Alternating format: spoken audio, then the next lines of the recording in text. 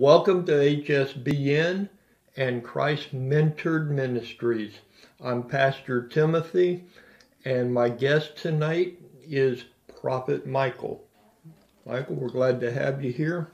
Thank you. The topic tonight is a life worth living.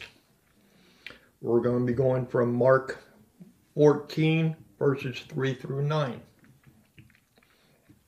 How will you be remembered? What are you living for? What is worth Christ dying for? The only way to live a life worth remembering is to live for the things that matter to God. Mark 14:3 tells us, and being in Bethany at the house of Simon the leper, as he sat at the table, a woman came having an alabaster flask of very costly oil of spikenard. Then she broke the flask and poured it on his head. You might ask yourself, have I done such a thing to bless the Lord? Matthew 25:40 tells us, and the king will answer and say to them, assuredly I say to you, inasmuch as you did it to one of the least of these, my brethren, you did it to me. Prophet Michael, what does that mean to you? Well, what that means to me is that whenever we touch or reach into another person's life that is in Christ, it is completely about a person helping or being there for the believer, for the one who is in need at that time. It could be a number of situations that a person could be involved or faced with, but the main thing is that that as you're doing these things for the people of God, and as you're serving another person, you're actually doing it for Christ, which is one of the greatest honors and gifts that a person can do. Amen. Amen. 100 years from now, will it make a difference that we're alive? Are the things that I or you or the audience are doing in our lives pleasing to God? Are we walking in faith? Are we giving praises to the Lord? Are we in His Word daily? Are we on our knees praying, having conversation with God every day? Are the things we're living for worth Jesus dying for? Prophet Mike, can you answer that as far as your personal life is concerned and give testimony? Yes, absolutely. The amazing thing when you walk with the Lord and you're walking after His Spirit and you're following His plan, then you're actually organically doing things that are actually pleasing to the Lord and bearing fruit. And the amazing thing about this is that the Lord, He's actually laying out a pathway for us to actually bear that fruit and to be a blessing and help and an encouragement to others, and to serve others and to love others. And so yeah, that to me is really important. And you had said in my personal experience, I really see that that all of the opportunities that I've experienced have been because the Lord has just said, hey, go be kind to this person, or go say this to an individual. Give this person your time. And by doing that, there's been tremendous open doors for people to get touched and reached, encouraged and strengthened. And as we do that, as we engage the presence of God in our daily walk, in our daily life, as we pay attention to who's around us and what the needs are around us, then we actually will be vessels to walk out these things that Jesus intended for us to walk in. Amen. We're talking about walking in things of the Lord. Can you give us an recent example of a prophecy that you have given to somebody? Yes. There was a colleague of ours that he was actually he had written some books, and what the Lord was showing me is that he needed encouragement to actually for his path to do check-ins with the Lord as far as his theological stance, and because some of the things that we have received in the Christian faith and traditionally, some of those things don't line up with the heart of God. And so what the Lord was telling me to reveal to him is to do check-ins, because as ministers, we're to reveal, according to the Hebrew, a priest or minister reveals the heart of the yes. And so we're actually looking for the heart of God behind what he said in his word, because everything God said, there's an intention behind it. There's a purpose behind it. And everything he says every time is perfect.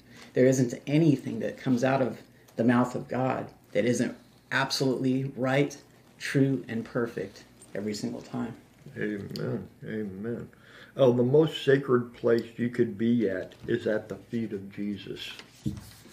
Jesus was impressed with the actions of Mary, which is the lady that we're talking about in the passage that poured the oil on him. Being at his feet and pouring the oil on him, that he gave us some secrets to living a life worth remembering. The first one is she did what she could do. You are not expected to be on the air like we are.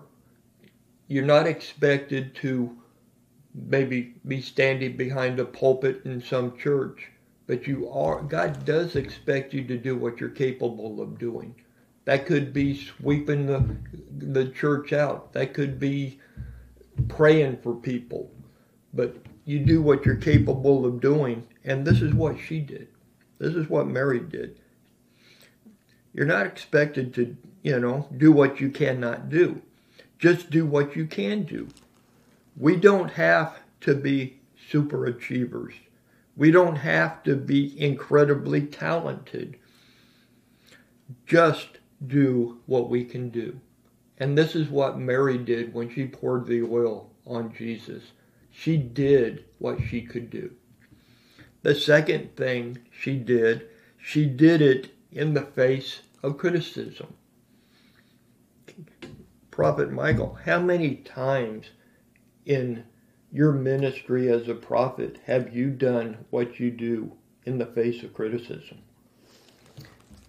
I've experienced that at different times. Sometimes it's been where I've had a word for a leader, and there were people standing by that actually were sneering at it as I was giving the word. And there was a situation where I was giving a word to a pastor that had been divided from another large church. And what God was showing me is that within that season of time, within a few months, that he would be reconciled with that pastor.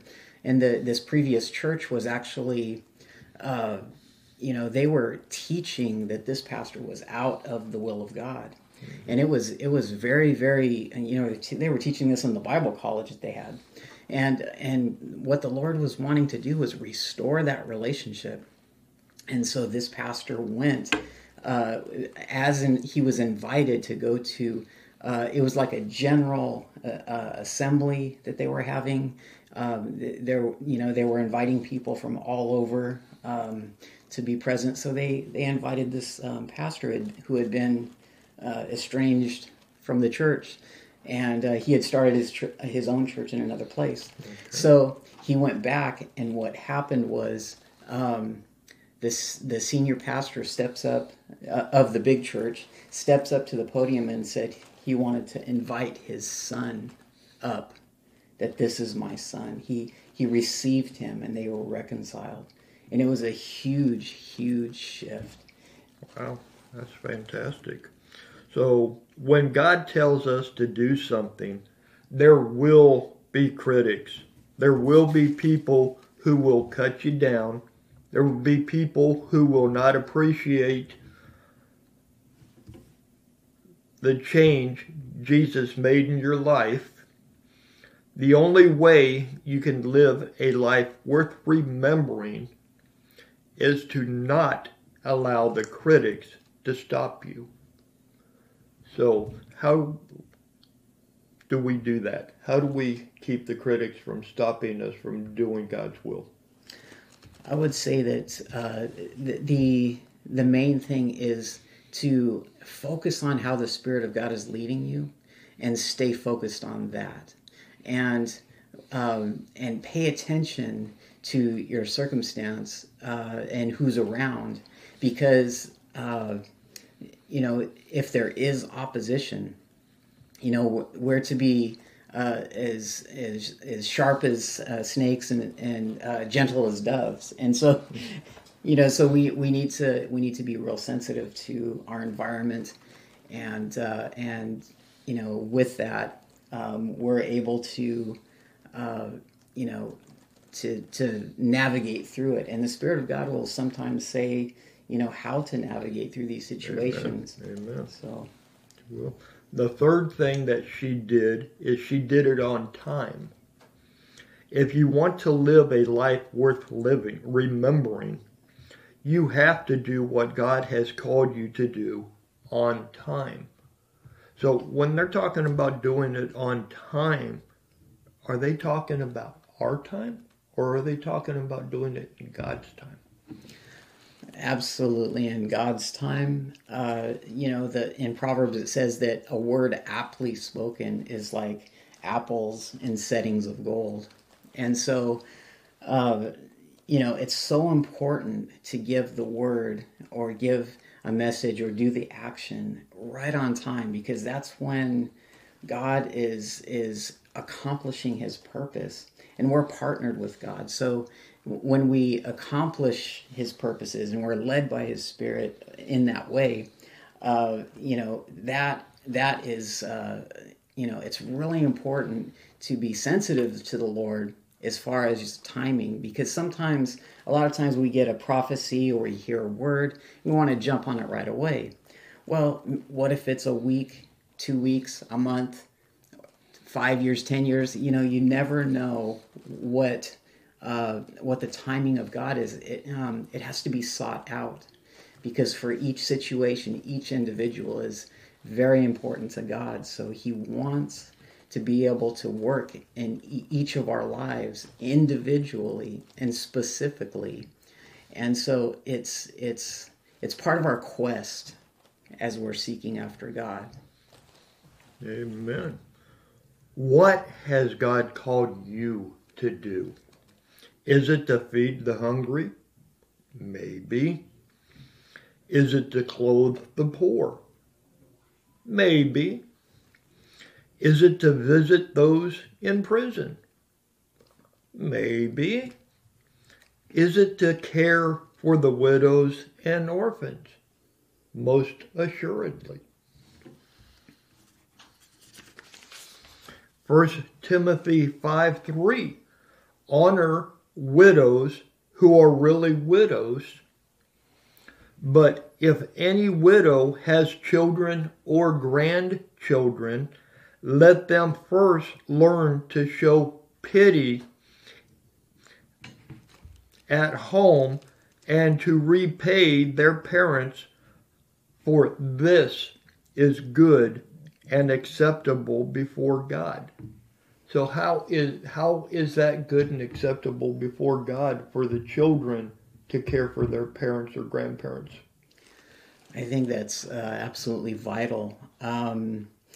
We in the church need to do everything we can to take care of our families, to take care of those who are aging, those who have chronic illness or a disability. It's so important for us to do that and not to necessarily run and dump it onto our church or our pastors who may be overloaded, with so much that they're dealing with, carrying, 100 to 1,000 different people's lives, on their shoulders. So it's really important for the real desperate issues to come forward in the church and in that setting, so that the pastor can determine what cases need to be handled and what priority. Amen. The fourth point is she did it out of brokenness. God is not looking for the perfect or the strong. He is looking for the broken who can pour forth God's love. Matthew 9:13 tells us, "But go and learn what this means. I desire mercy and not sacrifice, for I did not come to call the righteous, but sinners to repentance." God does not need your strength. He needs your weakness.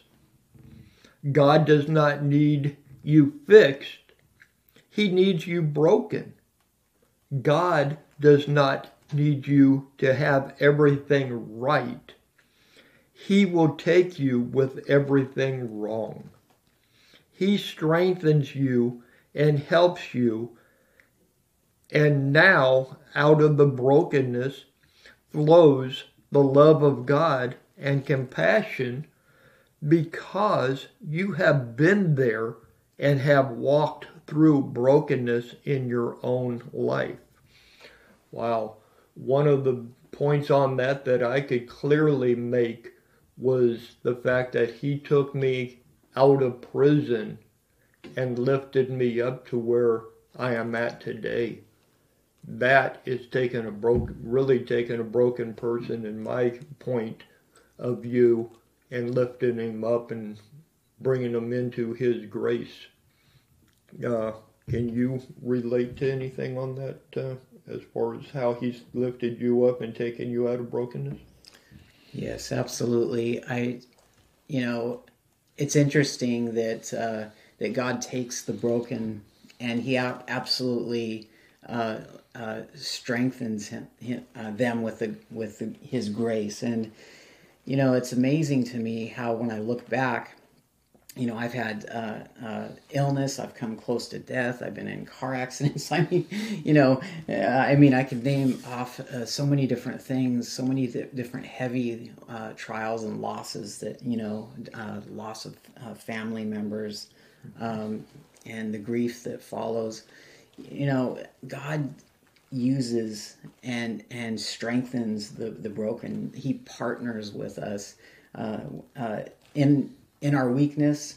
It says that He gives us the grace, and knowing that we have the grace, since we know we're forgiven, we have the strength to get up and run in this race that we're running. So, Amen. So it is out of our brokenness, out of dying, that we live. Remain sensitive to the leading and prompting of the Holy Spirit. How do we remain sensitive to the leading and prompting of the Holy Spirit?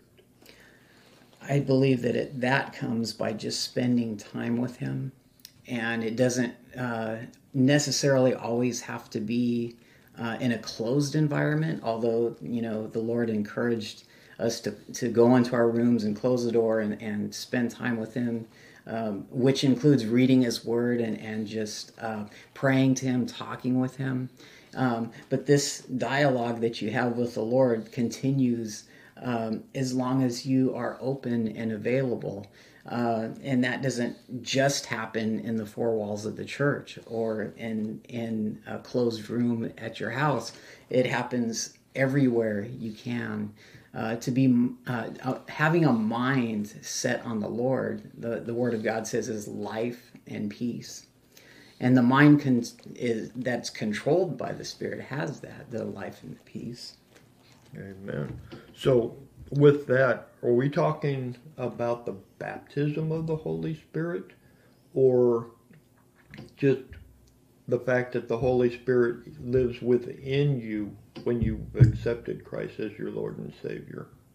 Well, that as soon as someone comes to Christ, they have the anointing inside of them, which instructs them about all things according to 1 John.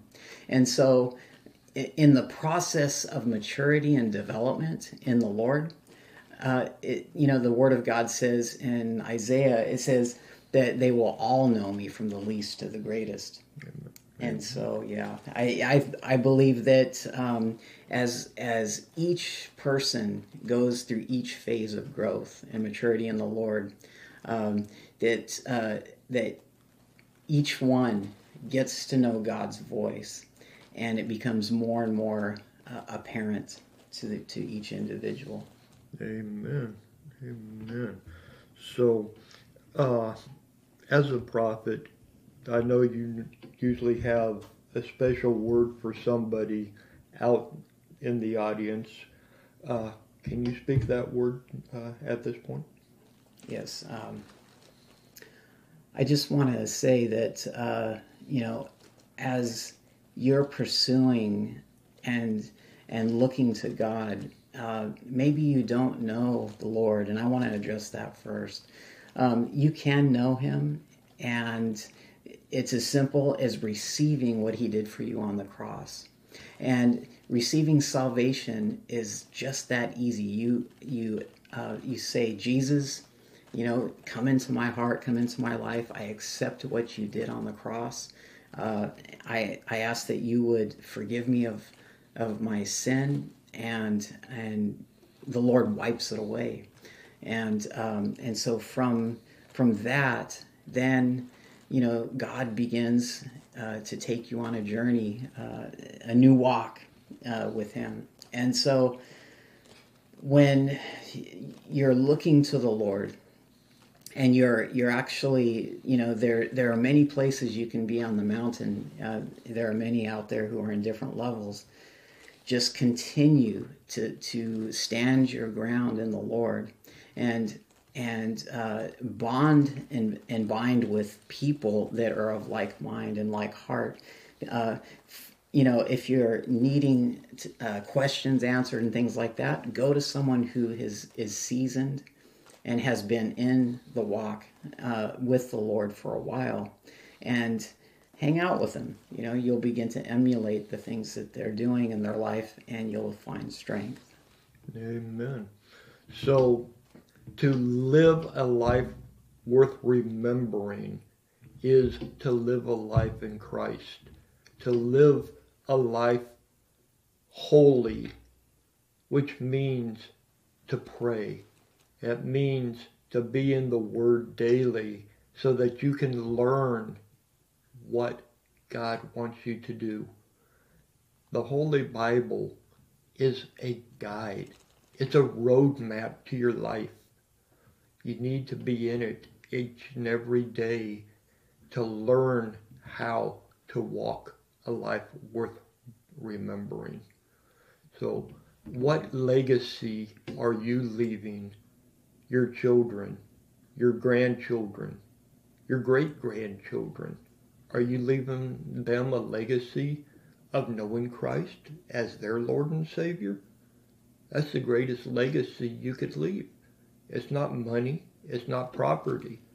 It's teaching them to know Christ and to walk that life worth remembering themselves. So we may always remember only one life to live, soon will be past. Only what's done for Christ will last. Prophet Michael, will you pray us out? Yes, absolutely. Well, Heavenly Father, I thank you so much for everyone who's watching. And I ask, Lord, that you would just touch each person right where they're at. For those who have accepted Christ, your sins are gone. They are removed as far as the east is from the west. And those of you who are believers, just understand that you are forgiven. Your sins are gone. And when Jesus looks at you, he sees no record of sin. So I just wanted to leave this encouragement with you as I'm going to pray us out. So Heavenly Father, thank you for everyone who's watching. I pray that you would fall upon the people, touch them, lift them, and encourage and strengthen them. And we just thank you so much for everyone who's watching. In Jesus' name. Amen. Amen. This has been HSBN and Christ Mentored Ministry. I'm Pastor Tim, and again, my special guest today has been Prophet Michael. We wish each and every one of you a blessed day. God bless.